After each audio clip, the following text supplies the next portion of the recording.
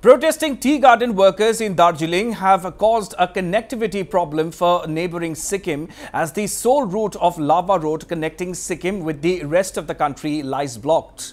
The lava road connecting Sikkim and Darjeeling has been blocked by tea garden workers of the Tukdah tea estate. The road blockade has been taken up by the irate workers due to an unresolved dispute over payment of bonus. This has complicated the situation as the National Highway number 10 has remaining closed. The lava road was being used as the only alternate route to Sikkim. However, with the road being blocked by protesting tea garden workers, doubts have risen over smooth connectivity between Sikkim and Siliguri. On one hand, the Himalayan state is already grappling with inclement weather and a devastated road network. Now, the only route connecting the state with a neighbouring West Bengal also lies blocked.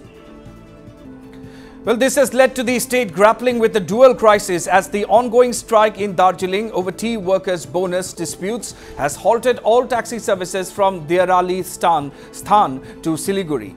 Talking to Northeast Live, drivers stated that the West Bengal government has failed to adequately maintain the National Highway number 10 with only a handful of workers deployed for repairs instead of the necessary workforce. Local drivers voiced their concerns, stating that the poor condition of National Highway 10 poses significant challenges for transportation. They are calling for the highway to be handed over to the central government agencies for immediate maintenance to ensure safer travel. As the strike continues and road conditions deteriorate, the situation remains critical for residents and travellers in the region.